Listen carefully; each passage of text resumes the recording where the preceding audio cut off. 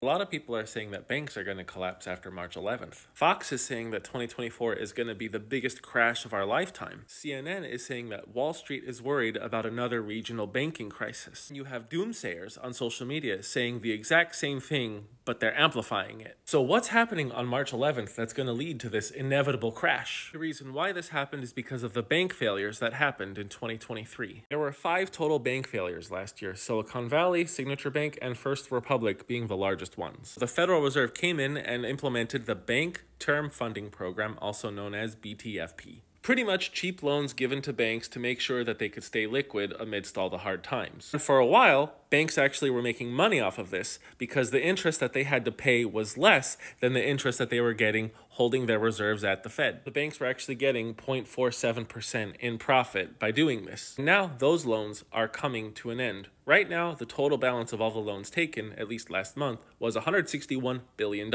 So now there are wild predictions for an economic collapse. Fox News provides a study saying that there are 186 banks vulnerable to a SVB-like collapse. The fact that the office sector in commercial real estate is plummeting is not helping banks that are heavily invested in those types of loans, like NYCB. Here's something you have to know. Very, very wealthy people profit from whatever the mainstream media says. What I've noticed is if the mainstream media says go left, the very wealthy people are going right. Keep in mind, I don't think that we're headed for extremely prosperous times or that we're in prosperous times.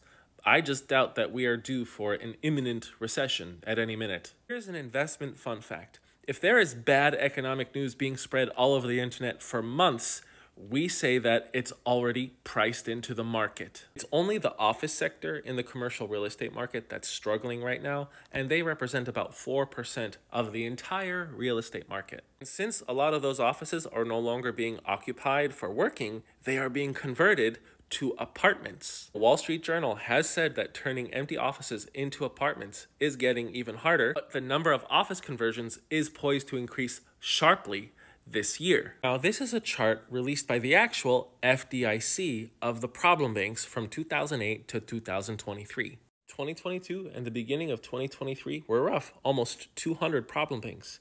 We are now down to 56. Last year, the major banks passed with flying colors against the Federal Reserve stress test, and the most recent results will be released June this year. And my question to you is, who do you believe? Do you believe Fox News that sells outrage? Do you believe CNN that sells the same outrage? Do you believe the influencers who are echoing all of the mainstream media? Or do you believe actual representatives of the United States economy? I don't trust any of them. I use them all as cross-referencing sources from my own conclusions. What I've witnessed is that there were predictions for a recession in 2022, and then definitely for 2023, and they have not happened. Will there definitely be a recession in 2024? I don't know.